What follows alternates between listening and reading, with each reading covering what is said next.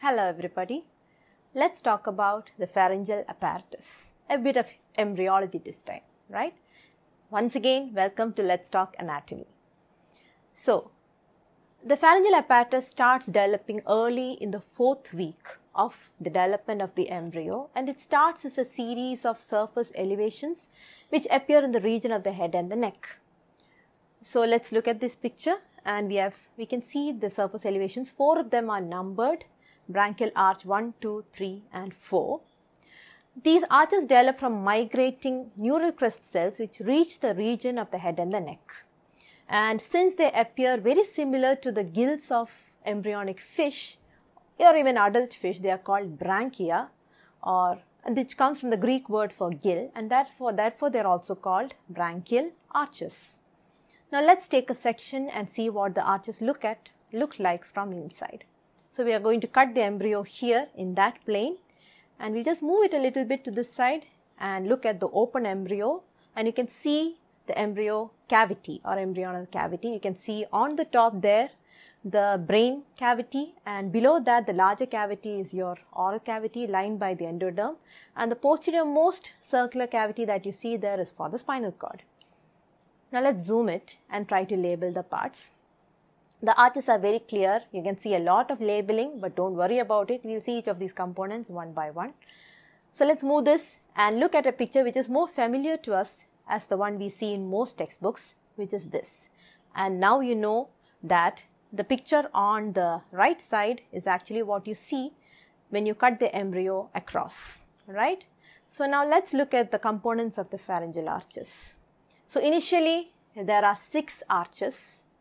But then the 5th arch becomes rudimentary and eventually disappears. So totally there are only 5 arches, 1, 2, 3, 4 and 6. 5 arches, but they are numbered according to their origin. So it is not 1, 2, 3, 4 and 5, it is 1, 2, 3, 4 and 6. So a typical pharyngeal arch consists of what structures? It is lined down the outside by the ectoderm, obviously, which forms the outer covering of the embryo. And on the inside you have the endoderm, which lines the pharyngeal cavity. In between these 2 layers, as we all know, there are 3 embryonic layers, and the middle layer is the mesoderm, and the pharyngeal arch also has a mesodermal core.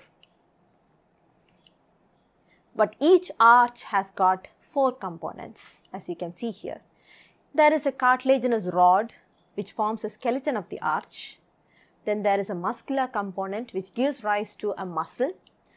Each arch has an aortic arch artery which supplies blood to all the components within the arch, and each arch has a nerve which supplies all the structures which are developing from the components of the arch.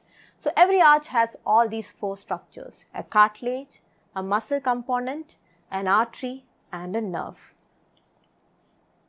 There are a few terms that I would like to introduce to you as part of this class and part of learning pharyngeal arches. So let's label it. There is ectoderm on the outside and endoderm on the inside. The endoderm forms certain outpouchings laterally between the adjacent arches, as you can see, those blue structures over there, and these outpouchings are what are called pharyngeal pouches. So there are 4 pharyngeal pouches, and the 5th one is rudimentary. Similarly, on the outside you have corresponding pockets of ectoderm, and these pockets are called pharyngeal clefts or grooves. So these are the pharyngeal grooves or clefts. They are corresponding to the pouches, but they lie on the outside and they are formed by the ectoderm. The pouches and the clefts and grooves form the boundaries between adjacent arches from above downwards. Lastly, if you look at this part, you can see there are no components over there, the pink regions, but here you have the endoderm and the ectoderm closely approximating, and these regions where these are just separated by a thin layer of mesoderm are called pharyngeal membranes. So what constitutes a pharyngeal apparatus? The pharyngeal apparatus, like we have read in textbooks, consists of 4 structures: the pharyngeal arches, the pharyngeal pouches, the pharyngeal grooves, and finally the pharyngeal membranes. All of this constitutes the pharyngeal apparatus. So that is it, a brief review of pharyngeal arches. In the next video, we'll see what are the derivatives of pharyngeal arches. Thank you.